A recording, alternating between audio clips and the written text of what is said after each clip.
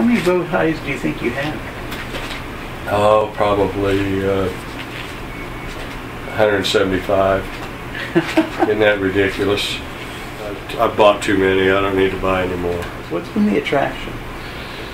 You know, I just think once I got into it, I think I told you how Norma sort of coerced me to do that in the summer of 2000. We were in England, and we were in a department store, and she bought one for me. And when I got back over here, I bought a video and learned how to tie a bow tie. And after I learned how to tie it, I'd buy a few. And then what was sort of amazing is the number of particularly young people who would come up and go, I love the bow tie. People just genuinely like bow ties. There wasn't any great plan or anything, it just happened.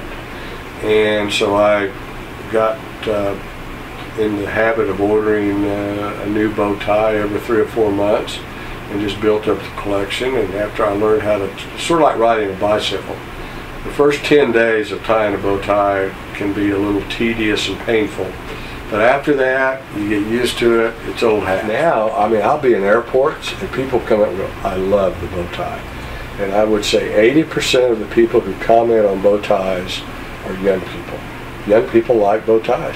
And I said, if you're going to wear a bow tie, you might as well buy colorful bow ties. So that's why I like wearing colorful bow ties. Because I sort of have a colorful job, and I mean, being in PR is sort of a colorful way to make a living.